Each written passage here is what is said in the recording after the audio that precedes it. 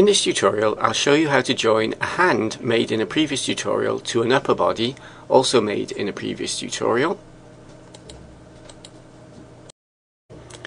I'm going to open the file with the upper body that I made in a previous tutorial. In the front view, I'm going to pan, shift and middle mouse button and zoom in with the mouse wheel. I'm in edge select mode. I'm going to hold down the Alt key and select a ring of edges at the end of the arm. I'm dragging with the middle mouse button to rotate in the top right hand view. I want to cap the end of the arm. To do that, I'm going to press E to extrude, immediately followed by Enter. I'm then going to press S to scale, but as I do that, proportional editing is on and I don't want it on, so I'm going to click and Ctrl Z to undo, and I'm going to disable proportional editing.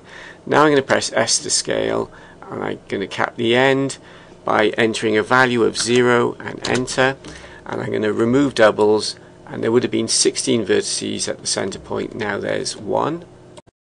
I'm going to go into object mode so that I can file, append and bring in the hand that I made in a previous tutorial.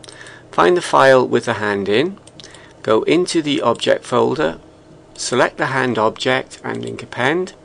It's far too big. I'm going to press S to scale and I'm going to enter a value of 0.1 and enter. I'm going to turn the 3D manipulator widget on and I'm going to drag the tip of the red arrow to move the hand to the left.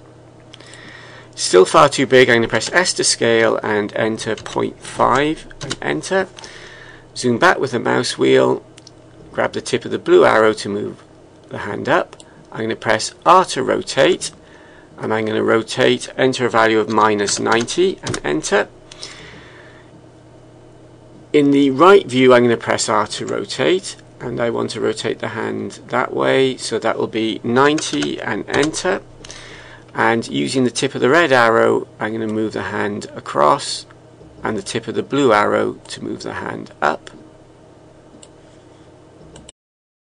I'm going to join the hand to the body, but first I'm going to select the body and put smooth shading on. I'm going to go to the material button, and the body has no material, so I'm going to add a new material and set the diffuse color to a blue color. I'm going to give the material a meaningful name, body, and I'm going to select the hand and give its material a meaningful name, hand. Now with the hand selected, I'm going to hold down shift and select the body, and I'm going to do the join operation. Always remember to save first. So I'm going to click join.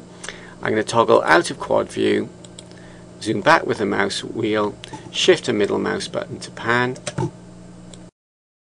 To set up the other hand, I'm going to use the mirror modifier. I'm going to go into edit mode. I'm going to select an edge on the right hand side. I'm going to press B on the keyboard for B select, and I'm going to drag as near to the central line as possible. I'm going to press delete on the keyboard, delete vertices. I'm going to modifiers, add modifier mirror. I'm going to go into object mode and I'm going to apply the modifier.